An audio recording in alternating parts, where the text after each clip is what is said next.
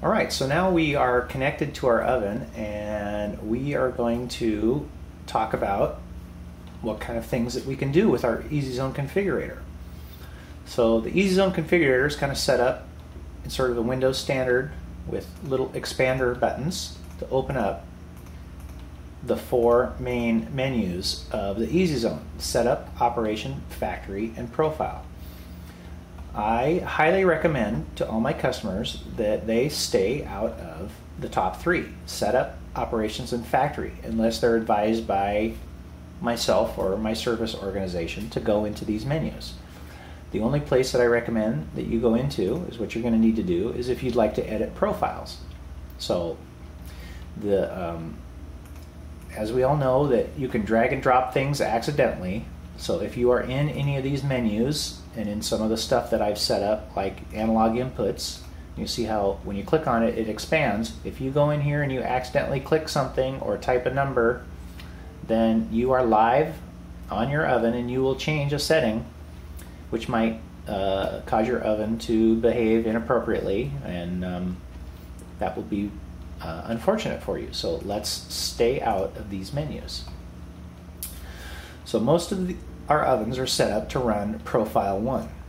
So you can see that the EZ Zone has 4 profiles, and each profile has 10 steps. 1, 2, 3, and 4.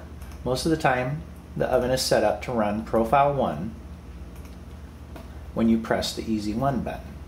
So we will talk about editing these first 10 steps. So we just click on a step and you will see that currently I am in step 1 of Profile 1 and it is set up as an unused step.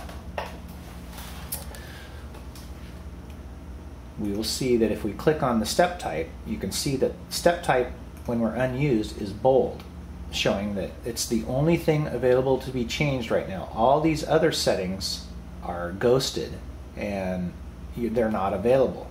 Just step type, because it's an unused step. So usually, almost all of our ovens, we start a profile with a time step. And you'll see when we click on the time step and we wait for a second, based on how fast your USB port is and how fast it's communicating, you'll see that these change into bold. These bold entries are the ones that are now available with this step type. So we'll see that in a time step we can set the temperature, the time, and events. We can see that if we change to something else like a soak step, that it changes, and now we still have time and event, but we don't get to choose temperature because we're just soaking. So you see that's kind of the difference between each of the step types. Dan did a great job showing you what you can do with the EZ Zone Configurator software and your new Cascade TEK oven. I hope that you learned a little bit about setting up profiles, and you also paid attention to the things maybe you shouldn't be doing with the configurator. If you get stuck along the way, or you'd like more details on step types or profiles, or whether or not you have events that need to be on or off, please feel free to give me a call. I'd be more than happy to walk you through it over the phone. Again, thank you for coming by Cascade TEK, and have a great day.